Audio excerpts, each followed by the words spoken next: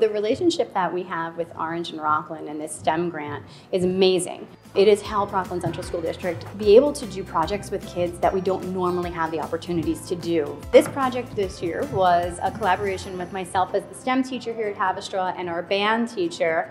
One of the things that we've noticed was we have the gym overhead, we have the cafeteria across, sound is just bouncing off the walls. Kids actually were like, can we get soundproof panels? We are currently inputting insulation into them. Once we finish that, we'll put the fabric over them, staple it on, and then we finish. They can't wait to get that final project and hang it up and then go around and test it with that sound meter again to see the differences. Not everybody gets to have this chance, so I'm very honored to be doing this. Public schools are part of the community.